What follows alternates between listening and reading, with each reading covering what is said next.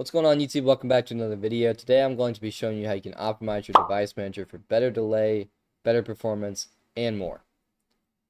Now, before I get into it, I just want to say please be careful with the settings we apply. Make sure that you are applying the ones I show you in the video and not accidentally clicking on something else, as this could cause issues.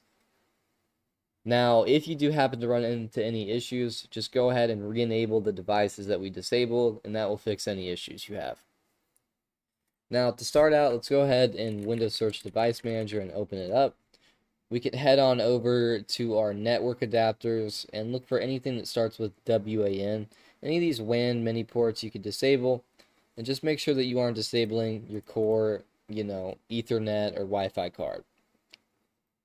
Next, we're going to go to System Devices, which some of these I'm going to tell you I won't have, but if you don't have a certain setting that I say, just go ahead and skip over it. It's not a problem.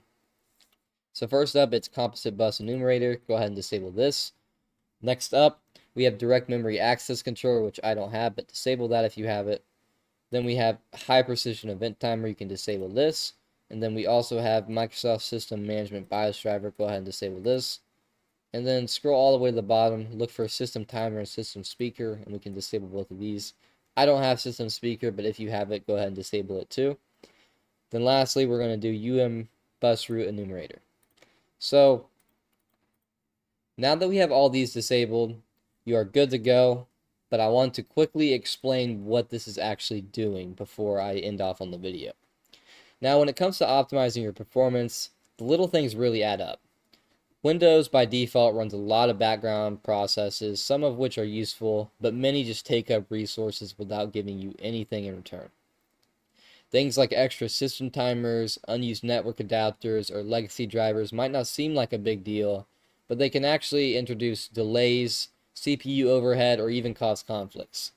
So by disabling these, you're cutting down on unnecessary processing, which means fewer interruptions, lower input latency, and just a smoother overall experience.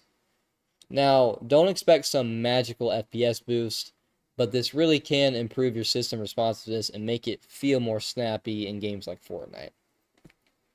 Now, I hope you guys enjoyed this video. I'm sorry it was a bit of a shorter one, but I just wanted to get a little tutorial out for you guys.